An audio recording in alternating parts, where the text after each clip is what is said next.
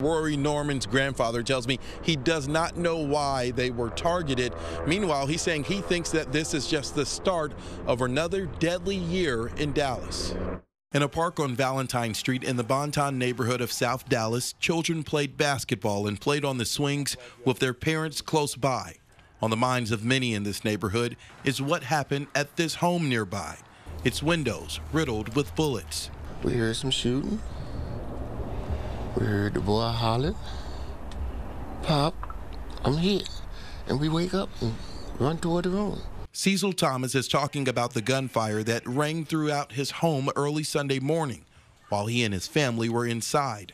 Dallas police say someone intentionally shot into the home, killing a 1-year-old named Rory Norman and injuring 20-year-old Jalen Miller. I used to look forward to coming in the door, and I come in the door and he said, "Papa, you got some chips?"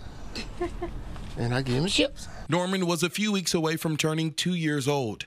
This is him with his mother, sister, and other family members at the State Fair of Texas a few months ago. On the left is Rory's uncle, Jalen Miller. Miller, a student at UNT Dallas.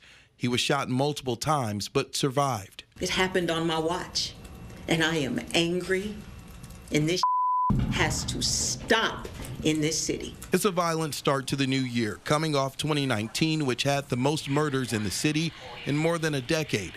Sunday, Dallas Police Chief Renee Hall was angry and vowing 2020 will not be a repeat of last year. We all want to live in an environment where there is no violence, but we all must roll up our sleeves and make sure that that happens. One day after the murder of little Rory Norman, another crime scene in the same street.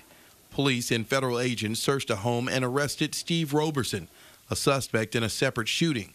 Police say there's no connection to this scene and Sunday's shooting, but it still left neighbors rattled. We're just not safe anywhere no more, and it's just getting worse and worse. For Thomas, he says he doesn't know what the solution to fixing the crime problem in Dallas is. What do you think has to be done to change this? Ooh, man, sure, a whole lot. I couldn't even begin to get my opinion on that. Because there's so much going on in the world today. Plenty evil. Bud says he does not want to see other families planning a funeral for a 1-year-old like his family. No, you didn't have to do this shit, man. And you done took the life of a child that didn't even get started.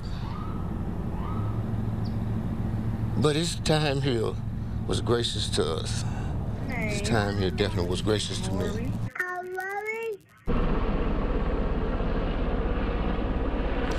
And UNT Dallas, the school where Rory's uncle goes to, they sent a statement extending their condolences for the family, and they say when school resumes on Monday, there will be grief counselors for any student who needs it.